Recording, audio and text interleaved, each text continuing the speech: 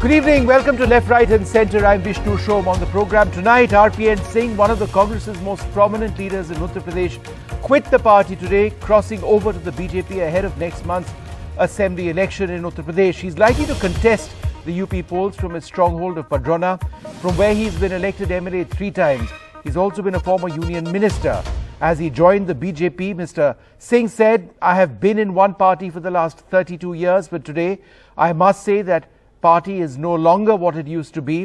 This is the latest loss, of course, for the Congress party after other up-and-coming leaders, all of them fairly senior by now, Jitin, Prasada and Jyotiraditya Scindia, joined the BJP. Therefore, the big question, and this keeps coming up, is this a failure of the leadership of the Congress party? That's going to be our first debate tonight. Later on this program, a very special guest ahead of Republic Day, Anita Bose Faf, the daughter of Netaji Subhash Chandra Bose, who was honoured earlier this week, first through a hologram near India Gate, which will eventually be replaced with a statue, joins us in about 10 minutes from now. But first, let's just listen in to what RPN Singh had to say as he joined the BJP today. बहुत सालों से, बहुत समय से तमाम लोग मुझसे कहते थे कि भारतीय जनता पार्टी में आपको जाना चाहिए। बहुत समय से सोचा, पर अंत में यही कह सकता हूं प्रधान जी, देर आए दुरुस्त आए। माननीय प्रधानमंत्री जी ने प्राचीन संस्कृति को 21वीं सदी से जोड़कर हिंदुस्तान को राष्ट्र के निर्माण में जो कार्य किया है, पूरा देश उसको सराह रहा है। 32 सालों तक मैं एक पार्टी में रहा, ईमानदारी से, लगन से मेहनत किया, परंतु जिस पार्टी में इतने साल रहा, वो अब वो पार्टी रह नहीं गई जहां मैंने शुरुआत की थी, और ना तो वो सोच रह गई है। Well, joining us now, Dr. Ajay Kumar, spokesperson of the Congress party. We're also joined by Khushbu Sundar of the BJP, Kumar Ketkar, Rajya Sabha MP of the Congress, Smita Prakash, editor of ANI. I'd like to thank you all very much for being with us. Dr. Ajay Kumar, let me come to you first. How did the Congress not know that something like this was happening? Salman Soos, for example, has tweeted just a little while ago saying that the timing of this was no coincidence. RPN Singh was going to be a star campaigner for the Congress party. How did this all fall through? How did the Congress not appear to know? Was it just a pure coincidence? No, look, the fact is, unlike our political opponents, you know, when we are in touch with the people in the party and you keep denying that you're joining, look, you might call it a shortcoming of the leadership in the Congress or the strength. That when you say something, people believe you. And they believe that you're saying it from a point of integrity. Unfortunately, do you mean to suggest that there were questions asked of RPN Singh on whether he's quitting? Absolutely. Right. So I'm not saying I'm private. And what did he say? Did he say that he wasn't? And look, he doesn't have to tell me because he denied it online. So look, I don't want to get personal on what has happened with RPN. First question, Vishnu, but since he's left the party, but he publicly said it, right? Repeatedly in his tweets also, I'm not joining, and as back as 2 weeks back. Right. Now, Vishnu, those are different issues. No, but that's the key issue. Between 2 weeks back and now, what's happened?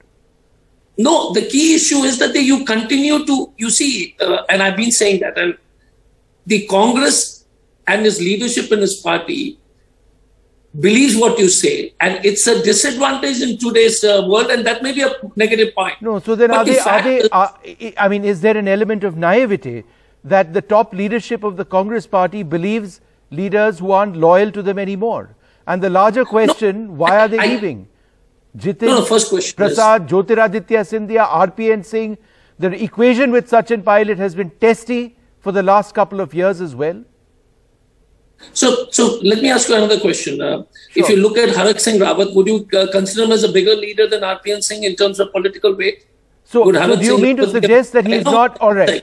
So that doesn't answer my question on whether he's a big or a small leader. Vishnu, give me he was still a star campaigner. All right, sorry, go ahead. Go ahead. Yes, go ahead. Vishnu, I just want to complete my thought process before I... whether it is Swami Prasad Maurya, whether it is Mr. Saini, whether they are different people leaving the Bharatiya Janata Party, their chief minister's wife and the whole party is leaving in Goa. there are lots of party members leaving Uttarakhand. So the question again is, election seasons, people are leaving. Unfortunate, but this is how the level of political discourse has become and how people are looking at different opportunities. I think and I say it with a lot of seriousness. Today, the party of Mr. Modi and Mr. Amit Shah, is it democratic? Is Congress paying a price for being the most democratic, most liberal, and you're able to communicate openly and your views very strongly? All right, maybe you're losing your finest young faces. I mean, that's a reality. No, one side. So you look at it from the other perspective. Look at the new people who are joining in. Look at the opportunities you're giving. Okay, all right. Just 1 second. Let me go across to Khushbu Sundar, who's also with us. Is this, in a sense, a coup for the BJP, given that you've lost Swami Prasad Maurya to the Samajwadi Party, and now you've got RPN Singh coming into the BJP in that Padrauna, Kushinagar area? How is this important for you electorally ahead of the elections?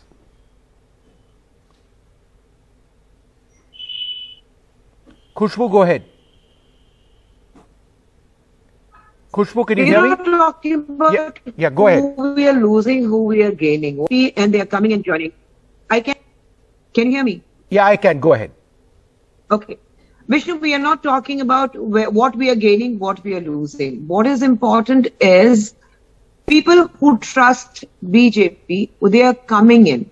Now, it's not probably we are losing one or two to a different party. We are losing them to AAP or we are losing them to Congress. But I am saying what most important thing is people in majority, they are coming into BJP.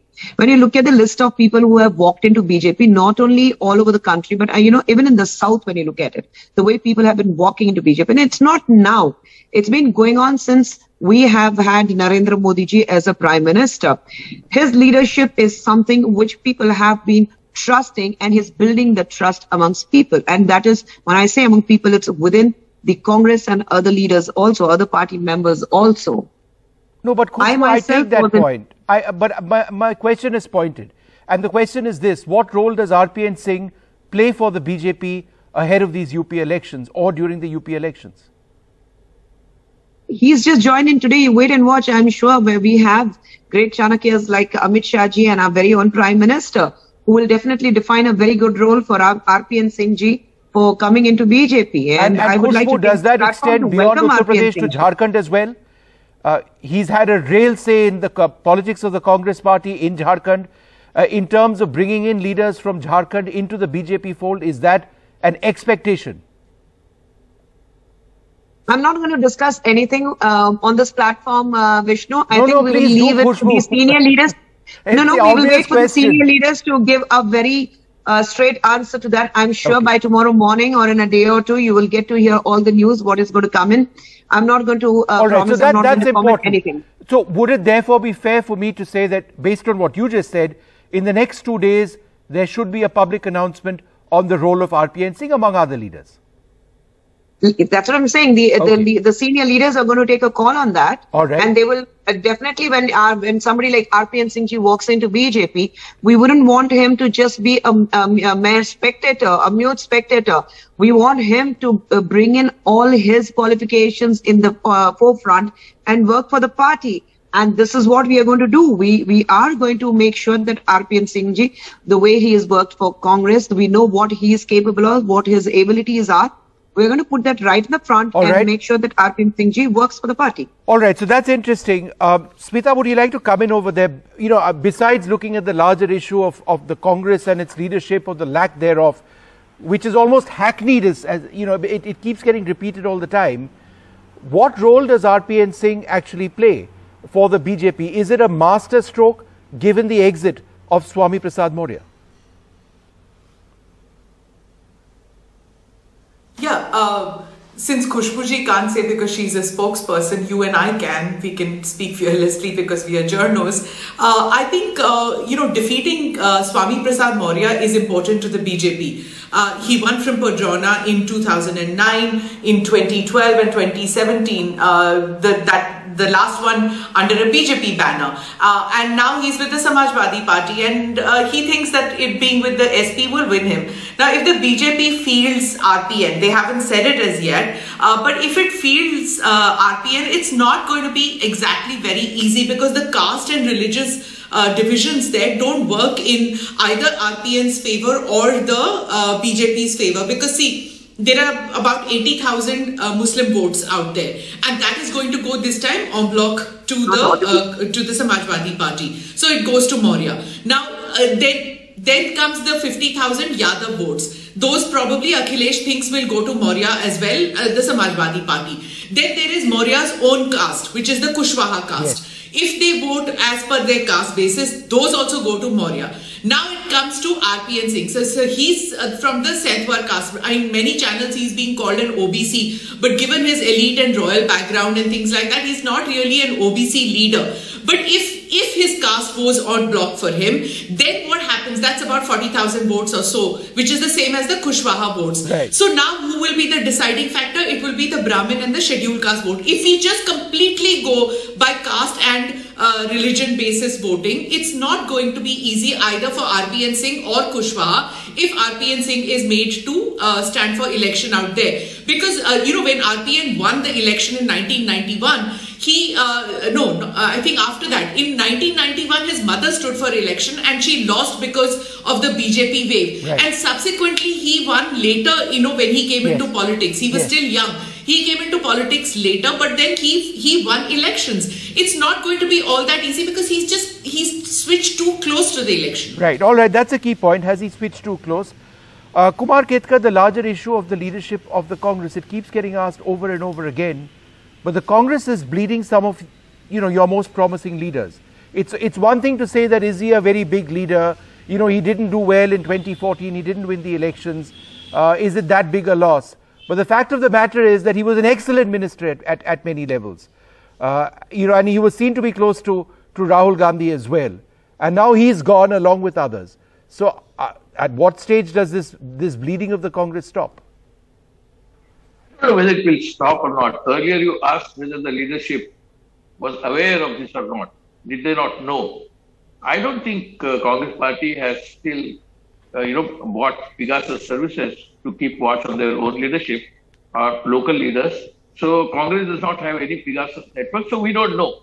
We generally trust what the person says. For instance, all these people who are leaving, I am more surprised not by their departure. I am more surprised by their sudden realization that Modi is a great leader and BJP is a great party and a great patriotic party. For 32 years, they did not think that BJP is a great party. Modi is a great leader. For the last 7 years, they were all condemning Modi personally meaning politically personally, but sir, and also the party. Why is that happening? I am asking the same question. They can justify from their career point of view. Yeah. No, but how do they justify to themselves what they were saying just about 1 month ago and what they are saying now? How do they justify it to themselves? So I think it is simple. Respectfully, Mr. Ketkar, they justified it to themselves. They've crossed over. But Khushbu, go ahead with your point. Last comments, go ahead. No, yes. Careerism and ambition has replaced ideological frame, and that is why this is happening. Sir, ambition is the core of politics, sir. That is politics is not careerism. Politics is within the party of Congress are losing their trust in its leadership. Where is the leadership in Congress? It's not about ideology, not alone. One second, Khushbu, go ahead, Ojoy, I'll come to you next. You cannot define politics by careerism and opportunism. Okay, all right, fair enough. Politics is ideology first. All right, ideology first. Khushbu, go ahead with your point. I think it's very important when we talk about ideologies. We all are here. We are not doing a business here by being in politics. We are talking about how we take the country forward. What are we going to give to the next generation? And what is the legacy you're leaving behind for the next generation? And when you look at it, you need a leadership. And that's when the importance of a leadership is there. And that's what we look at. All right, so that's a key question. Ajay, would you like to take that 30 seconds? The issue of leadership. Narendra Modi is seen to be a more viable leader than Sonia Gandhi, Rahul or Priyanka. No, there's no leadership, zero leadership in Congress as of now.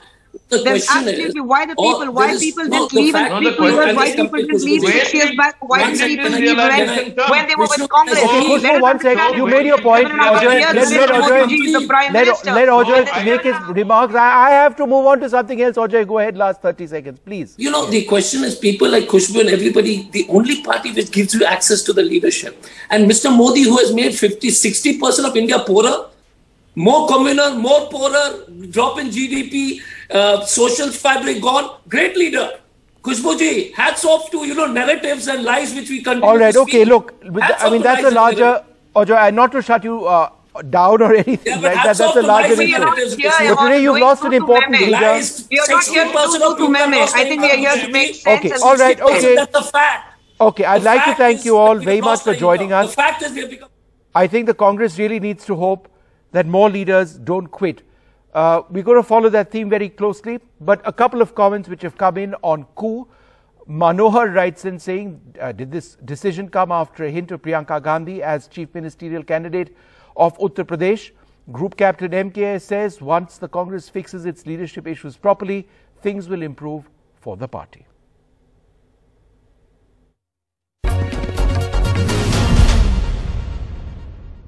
Well, ahead of Republic Day, we are joined by a very, very special guest. Anita Bose Pfaff is the daughter of Netaji Subhash Chandra Bose, and it is such a wonderful week for us over here in India with that wonderful hologram coming up behind India Gate. It's going to be replaced soon with a real statue of Netaji Subhash Chandra Bose. It's an incredible honor for millions across this country and indeed around the world. Thank you very much, ma'am, for being with us. My first question to you, do you believe, as we look upon this statue or this hologram of Netaji, it's equally important at this juncture of India's history to remember about his core values? For example, the importance that he placed in bringing together people of different faiths, of different backgrounds, of different languages, and working together with them. Namaskar to all of you, and thank you for your question.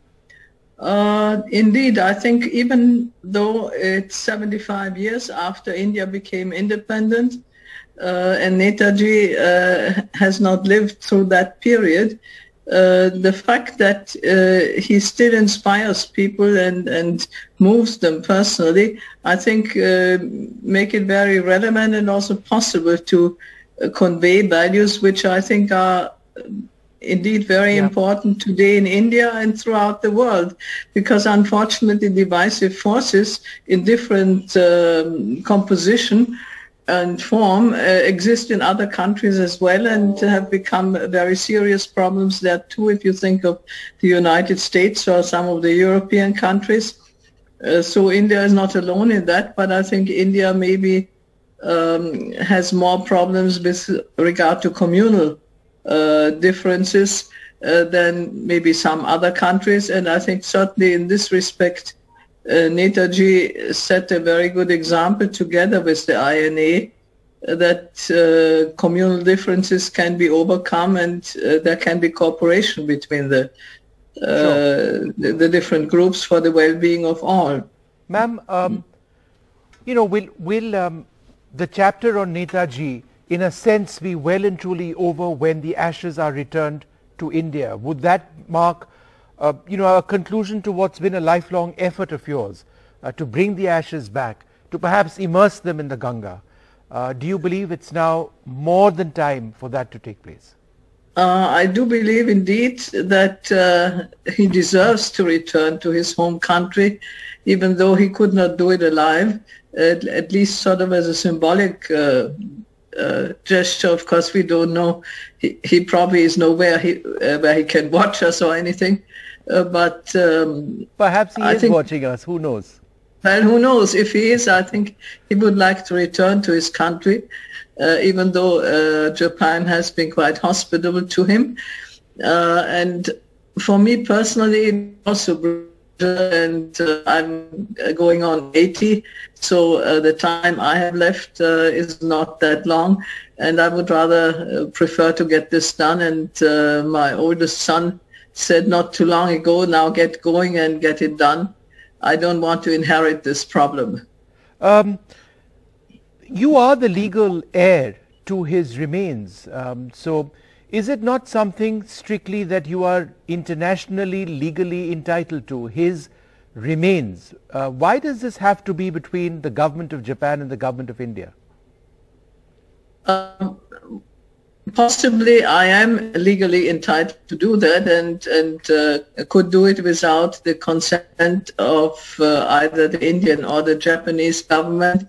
But I think it is also a matter of courtesy towards the temple and towards Japan to sort of accept their wishes, and they certainly would like to have the remains returned, although more recently the present priest had also contemplated whether it would be possible to keep back a small amount of the remains at the temple.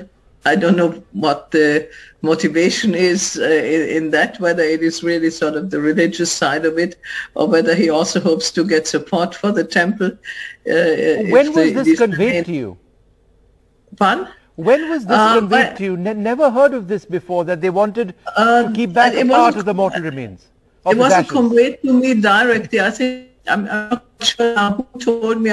Most likely my nephew Shugata, because he has been visiting Japan quite often. Right. And whenever he goes to Japan, he also pays homage at the Renkoji shrine.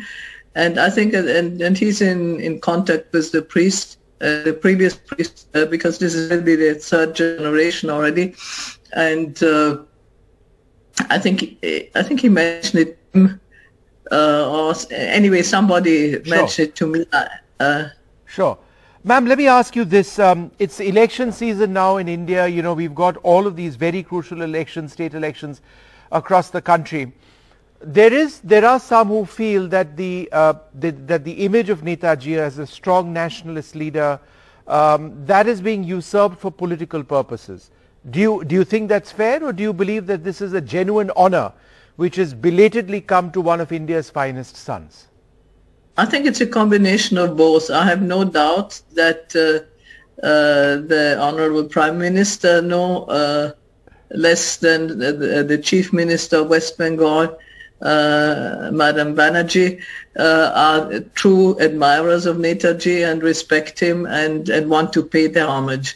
On the other hand, they are politicians, and I don't think it is illegitimate for a politician to use the possibility to communicate with the electorate that way. What I would not approve of is say that Netaji was hijacked as a proponent of communal rivalry, because that certainly would do him injustice. But even if you consider that the leaders of those days were not always of a mind, and there were some controversies between them and so on, you have to keep in mind that the main objective really that also counts today is that they all work towards independence. That is the end. They didn't agree on on all parts of the way. So from that point of view, even if there were differences of opinion between, I feel no particular problem. For example, picking out Sardar Patel was an opponent to my father to some extent. I have no problem to pay homage and respects to him. Sure. Or I participated in a session on Netaji's birthday, which the Sardar Patel Association in England had, and I think there's neither anything wrong with their doing that. Sure. And they evidently feel comfortable with it, and I do too. Fair enough. Fair enough, ma'am. Let me ask you this. For an entire generation, more than one generation of Indians, who want to know more about Netaji, could you share with us, any memories which you may have of your own past? Because you were very small when Netaji went I away. don't have any personal memories. But the memories from your mother, or the stories from your mother, what are some of those stories or memories which from your mother of your father that you can share with us? Of course, you might surmise that my mother had a biased view of him. I think they were both very devoted to each other. And on the other hand, I didn't realize that as a child so much, but as a grown woman, I asked myself sometimes, my mother really got a very rough deal. So I would have understood if she had been bitter against my father in some ways, because she always played second fiddle. It was always the country first. It was always the willingness to risk his life and everything, and to go off when he felt he had to go off. So I'm sure that was not very easy for her. If you just think of the fact that I was just 2 months old when he left Europe by submarine, and he knew that he may not see the end of that journey.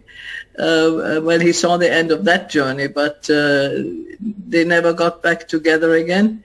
There were a couple of letters which he could send, because that was wartime, and Japan and Europe were opposite ends of the world almost, and so it was really amazing that she really had this fierce loyalty. Sure. And well, I think they had relatively little time together. I think we once added it up. I think it's less than 3 years, which, if you put all the time together, right, about a year and a half with interruptions in the 30s, and then during the Second World War. And of course, they spent more time together because she also worked for him and with him. Right. So in working together, you have also a sort of a camaraderie. Absolutely. But I think.